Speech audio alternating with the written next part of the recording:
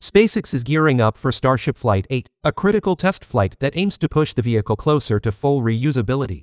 After months of upgrades and rigorous testing, SpaceX has addressed the issues from Flight 7 and is ready to put its latest design improvements to the test.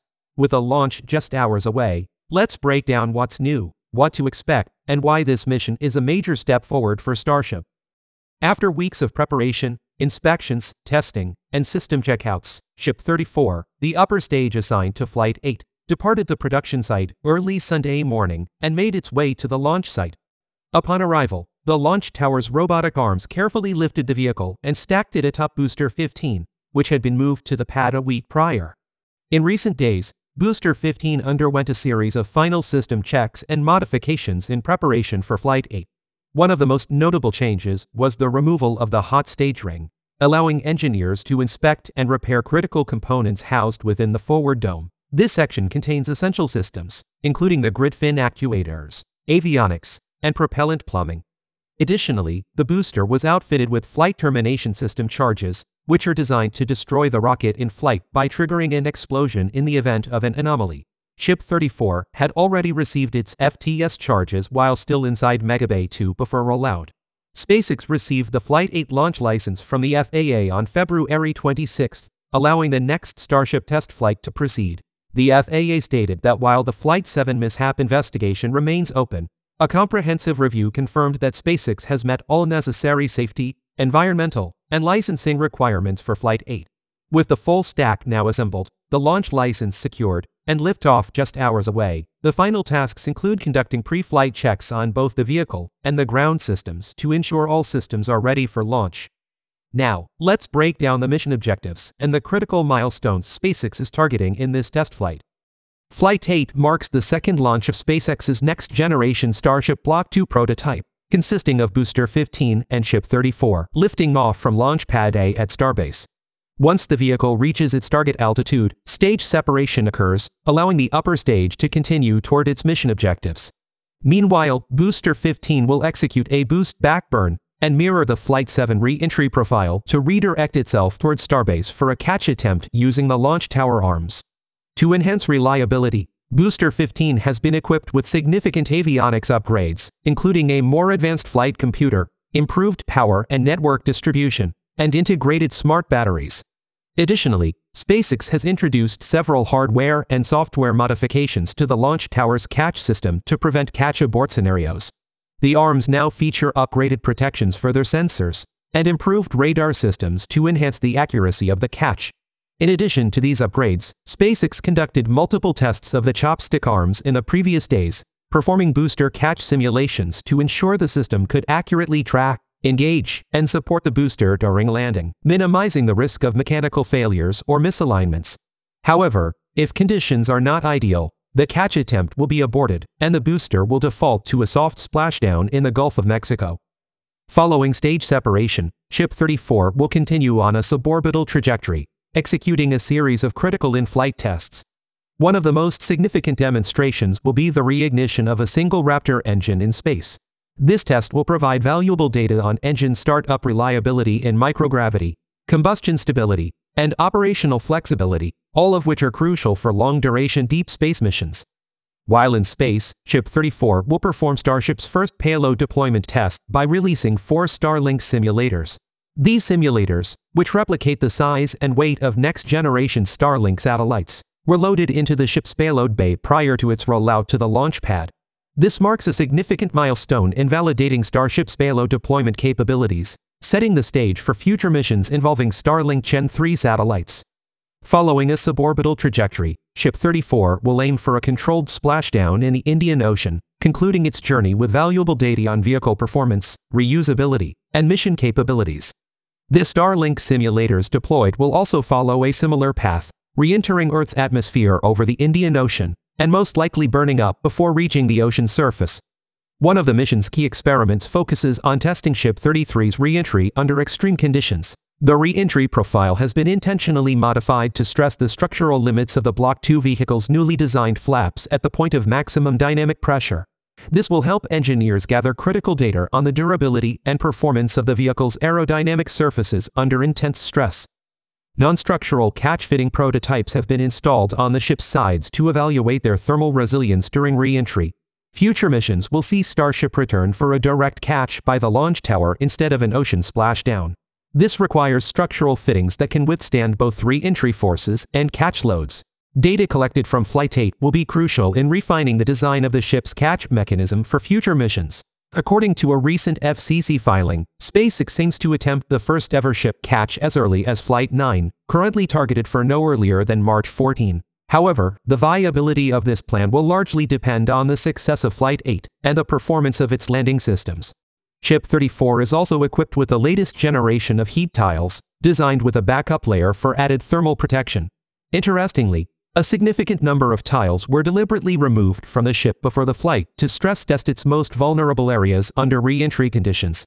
Furthermore, a section of the heat shield tile line has been modified with a smoothed and tapered edge to mitigate hot spots identified during previous missions.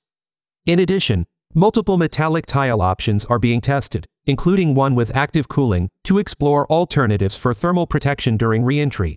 Traditional heat shields primarily rely on passive cooling, where the tile material with high heat resistance absorbs heat and then radiates away without any active intervention. With active cooling, a liquid or gas coolant is pumped through channels within the tiles or adjacent to them. This coolant absorbs the heat, reducing the temperature at the surface or within the structure. Although it adds complexity to the tile design, active cooling can provide more consistent and effective thermal management, potentially allowing for safer re-entry at higher speeds or from longer missions where the heat load is significant.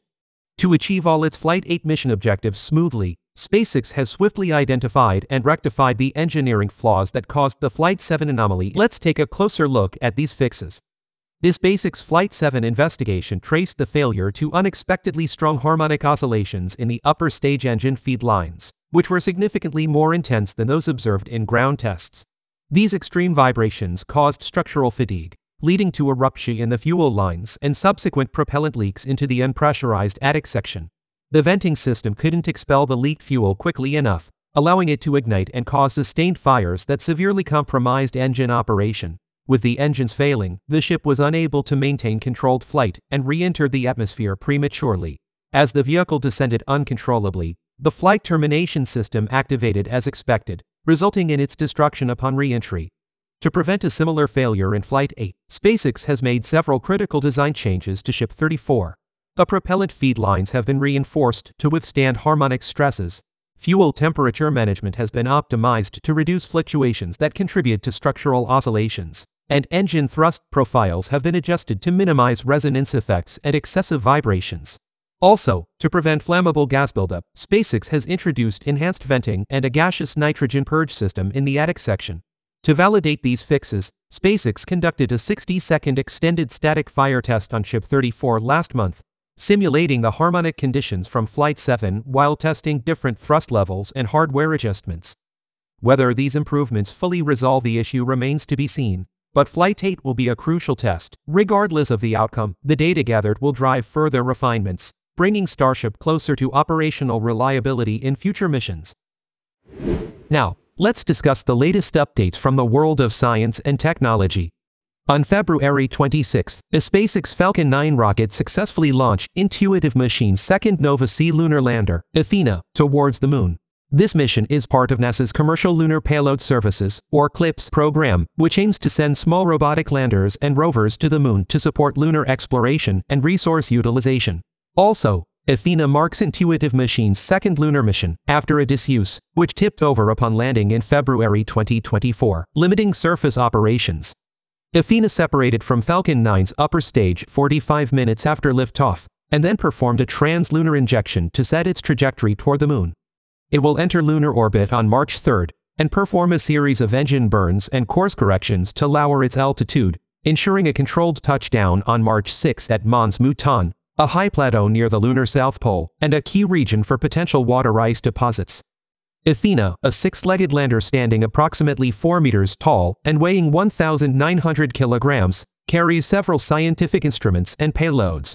The primary payload, NASA's Prime 1, includes the Trident Grill and M-SOLO mass spectrometer to analyze subsurface materials for volatile compounds, particularly water ice. This marks the first in situ resource utilization demonstration on the Moon. Additionally, the lander will deploy 2 lunar rovers developed by private aerospace companies. Lunar Outpost's Mobile Autonomous Prospecting Platform, or MAP rover, is a 10 kg rover capable of exploring the lunar surface at speeds of up to 10 centimeters per second. It carries scientific instruments for regolith analysis and resource prospecting. MAP will also deploy Astroant, a miniature rover roughly the size of a matchbox, which will conduct contactless temperature measurements while mounted on MAP's roof. Diamond Company Limited's Yoki rover, another compact robotic vehicle, will focus on testing lunar mobility technologies, helping refine rover operations in the Moon's harsh environment. A separate robotic hopper named Micronova will be deployed from Athena using a rail system to slide off and begin its operations. Equipped with a monopropellant engine, it will hop across the surface to study permanently shadowed regions near Marsden Crater, searching for hydrogen in the regolith, an essential step in confirming water ice. The mission also includes Nokia's communications payload, a network in a box, designed to establish a 4G network on the surface, connecting the lander, rovers, and hopper, providing higher bandwidth than traditional systems, and supporting future interlinked lunar bases. Athena's operations are expected to last approximately 2 weeks, or 1 lunar day, after which the lander will cease functioning due to the lack of sunlight to power its solar panels. Alongside Athena, Falcon 9 carried 3 secondary payloads with distinct objectives.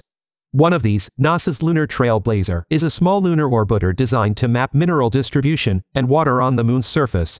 However, NASA lost contact with the spacecraft on February 27, about 12 hours after launch, jeopardizing its 2-year mission. The second rideshare payload, AstroForge's Odin spacecraft, is a 100 kg satellite intended for asteroid prospecting. It was designed to perform a flyby of near-Earth asteroid 2022 OB5 and analyze its metallic composition for potential future mining. While initial post-launch communication issues raised concerns, recent updates confirm that Odin has power and has reached deep space. However, its attitude control remains uncertain, and recovery efforts are ongoing.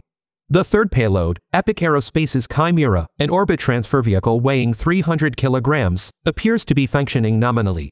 Chimera is designed to move payloads between orbits, including translunar injections for future missions.